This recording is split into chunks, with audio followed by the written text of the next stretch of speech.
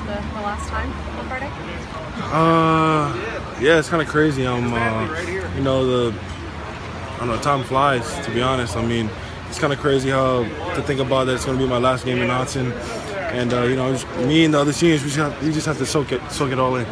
What has been your favorite Civil War memory in your years here?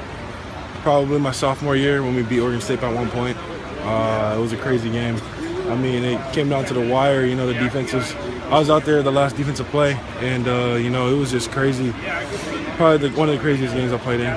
Does this year's game feel any different because you guys have been on such a rise and they've lost a streak of games in a row? No, honestly. I mean, a rivalry game is a rivalry game. It doesn't matter what your record is. You know, everybody comes out to play, and you know, it's a pride thing. You know, just having them 45 minutes down the road. I mean, it's a big pride thing in the state. So, with Thanksgiving coming up this week, do you have a favorite Thanksgiving meal or a favorite Thanksgiving dish?